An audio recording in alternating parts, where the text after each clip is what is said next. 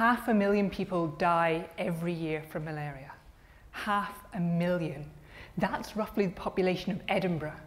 Except the people who die of severe malaria are mainly young children living in some of the poorest countries of the world. Now, it may surprise you to know that not everyone who gets malaria gets really sick.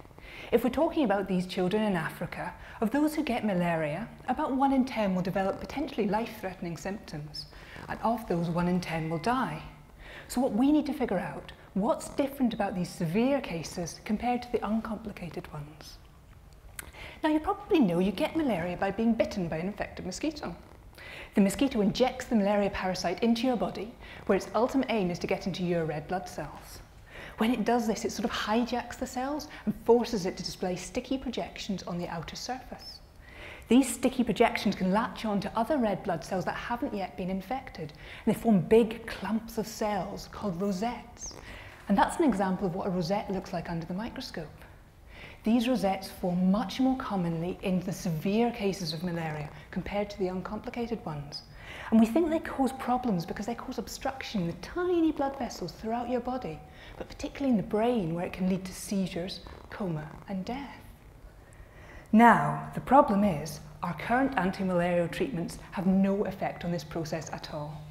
They can kill a parasite, but they can do nothing to disrupt these rosettes.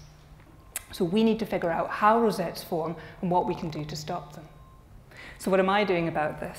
Well, I'm really interested at the interface between the infected and uninfected red cells.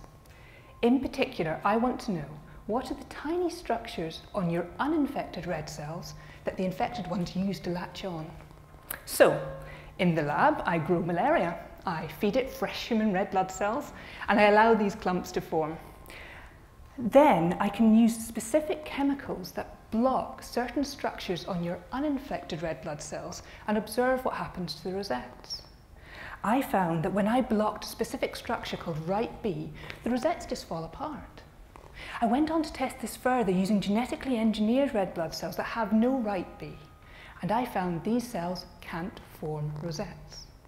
This is fantastic news because it tells us that we need to target right B when we're looking to develop new medications that we can give to relieve the obstructions caused by rosettes in severe malaria. Now, we're not there yet. Malaria is a really clever enemy that us humans have been fighting for literally thousands of years. But I hope that the next stage of my research will help develop the medication that we can give to children suffering from severe malaria to help prevent those deaths that are occurring right now.